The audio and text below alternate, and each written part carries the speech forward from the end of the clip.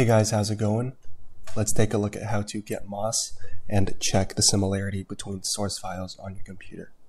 So in your browser, on Google, look up Stanford MOS, and the first link should be the link that you want to click, which says plagiarism detection. Click on that. It should bring you to this site, and then it's going to introduce what the MOS system is and how it works. So what we want to do is register for MOS first. So in this section, it says to obtain a MOS account, you want to send them an email message.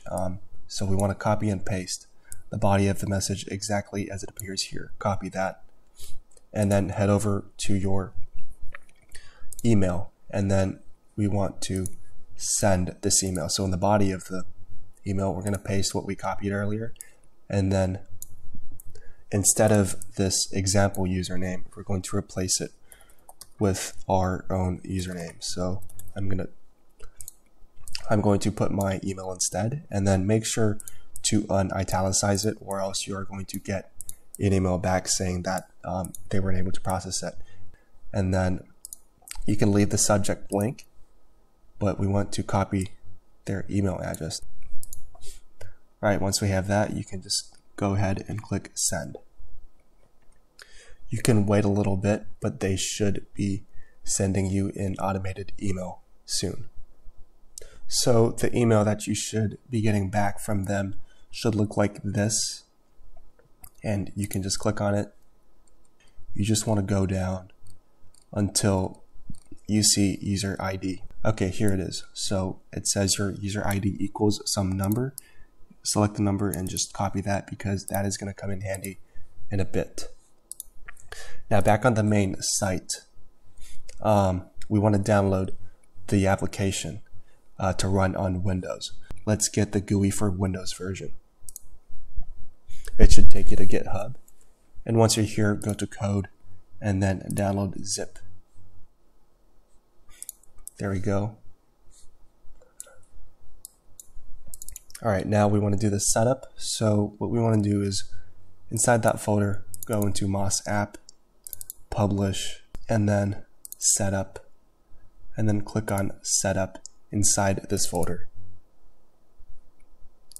Alright, run anyway, and then install. And there we go. And this is basically the application here.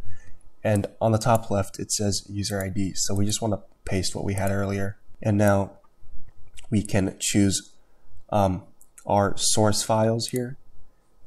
And what this is this is the folder that's supposed to be comparing the source codes or program files that you want to be comparing against each other. And in the source file, I have these two here. So just to show you guys, these are very two similar programs, and the only difference was the UTR-2, the one on the right here, has a few more functions than the one on the left. And then the other option is the base file. So let's say you have a base file that was provided. If both of these source files have a default code already given, and you can provide that as the base file, so that MOS will exclude that part of the code which both of these source files already have. And as you can see, this base file only has one function here, which both of these two source files have. And the MOS is going to know to not look at this part, because it knows this was default code given. Right, so once we have included everything, choose our language. These are Java files, so I'm going to click Java. And then these other options, I don't really think we have to worry about them. And then just click Send Request. This should take a few seconds. It can take anywhere from a few seconds to a few minutes, actually. And I've had times where this took longer than just a few minutes. And sometimes I think their servers go down too, which might interrupt their request. So we just have to wait for the servers to come back online. But anyways, once it's done, it should generate a link here, and you can click on that. It'll say here, this is going to be the analysis, and it shows these two files, and it shows the number of lines matched. And right beside both of these file names, there's the percentage matched.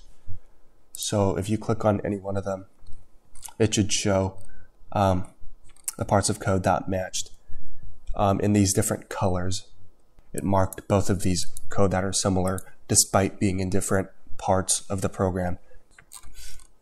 If we go down here, this light blue is again obviously a very similar code that Moss was able to detect. And then the red part, these separate lines, it's pretty much the same thing. I hope this works for you guys. If you guys have any trouble installing it or have any questions about Moss, just leave a comment in the comments section and I'll try to get back to you guys. Thanks a lot for watching, and peace out.